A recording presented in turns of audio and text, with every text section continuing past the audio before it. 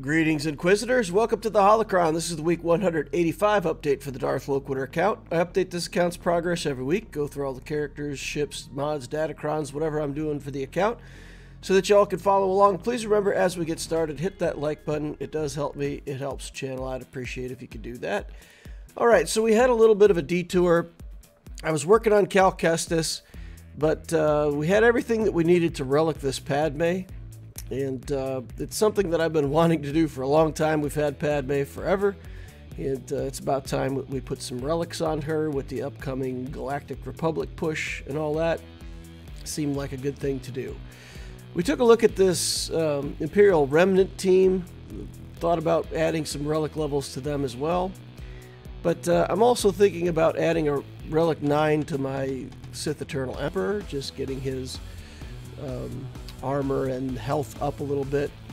Here we put an arrow on him to get, I had a health main stat arrow with some extra stats on it, so we're just going to take him all the way to the max, get him 167,000 health, 59% armor. So we got him as good as he'll get now. Hopefully that'll help us out in some of the grand arenas. We're going to work on gray mods. We got a bunch of gray mods this week, but our run here is not that great. We get some 8-speed and 9-speed hits on these mods, but nothing very good, and no mods that develop higher than the first couple clicks. Here we get 9-speed and we miss on it, and with a 9-speed mod I just don't think it's worth taking many more slices on. So we'll be done with the gray mods. We get a tenacity main stat mod with a potency mod set. So I take it up to gold, but I'm not willing to invest in it, going to 6 dots and slicing it because of the tenacity main stat.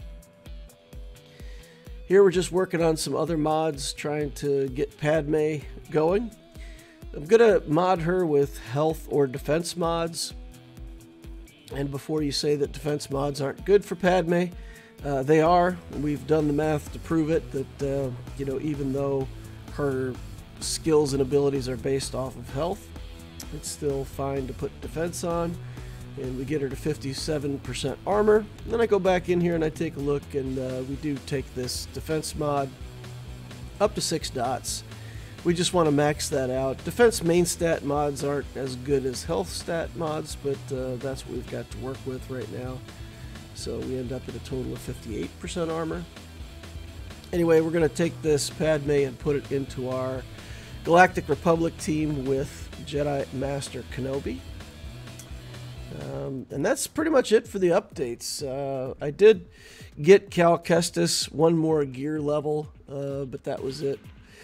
And pretty much everything else is on hold, waiting on Kyros, waiting on...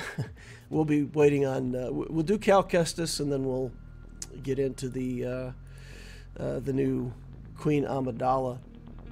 Account stats for week 185.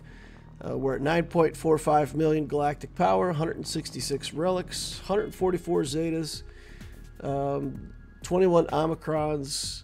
Squad Arena JMK is getting us top 50. Fleet Arena Executors getting us top 5. GAC, we're Kyber 2. And the project will be Cal Kestis Relic in week 187.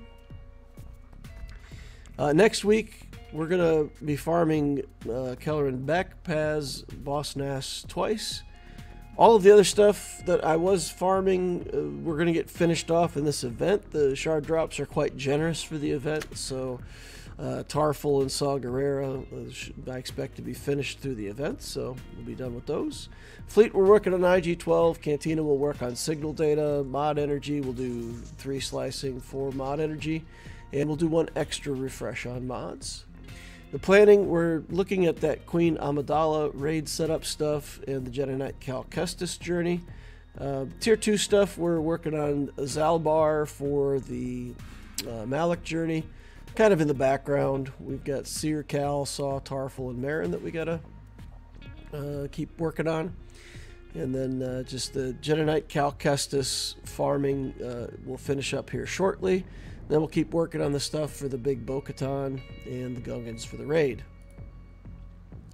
The relic priority order, we took a detour from Cal Kestis and went down. We had Padme in that 5th slot, but we went ahead and went ahead and Relictor. I've replaced Darth Revan in here with Barriss. I really want to do Revan, but we also need to to work up a team for Queen Amidala. If we're going to pay attention to her, we need a team. And I was going through all my Galactic Republic stuff, trying to lay out what kind of team I would want. And I'm one character short of being able to support the teams I currently have and also get Queen Amidala up and running. So we're looking at Barriss Offee as another relic that we should make. So we got Cal Kestis, Queen Amidala, Barriss. She won't take any Kyros other than the Gear 13 level Kyros, so that'll let us keep working on the other stuff in the background. And we did get the Padme done, and then we'll just keep focusing on the raid characters. So with Padme, I've been one Jedi short on my offensive teams. If I want to have a team under Darth Revan with Jedi Knight Luke and all of that, then I come up one Jedi short for my Jedi Master Luke team.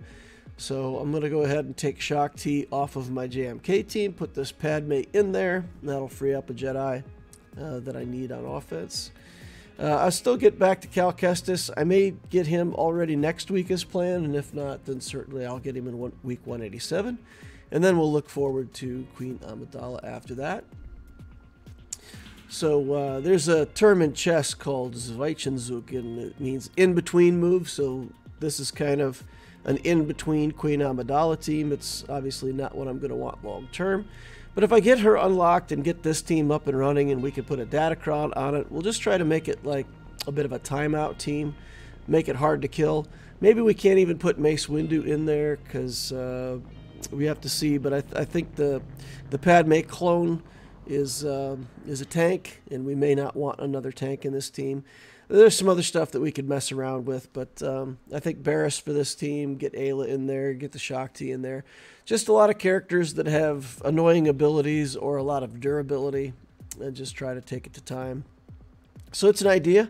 I don't know how well it's going to work, but until I get the new characters up and running, then that are actually made for the Queen Amidala team, this will be the in-between team that we're going to work on.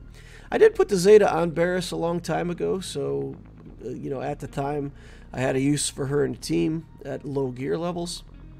And since then, she's been on the bench for really a long time, and feels like now would be a good time to go ahead and take her up. She's, like I said, she's already got the Zeta, so it's not even a resource sink in that sense.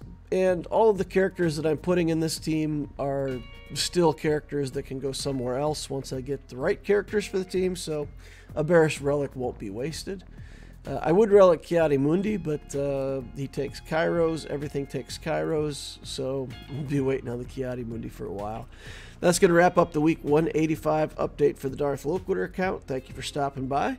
Please remember to hit that like button on the way out if you didn't hit it on the way in. Subscribe to the channel if you want to see more stuff like this in the future. Hit the notification bell if you want to know when I'm doing my live streams. And of course, the links to the Discord are up above and down below.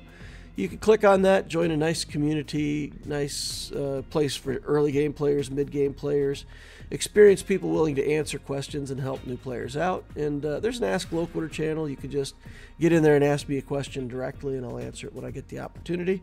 Hope to see you over there. Thank you all for watching. We'll see you in the next Holocron.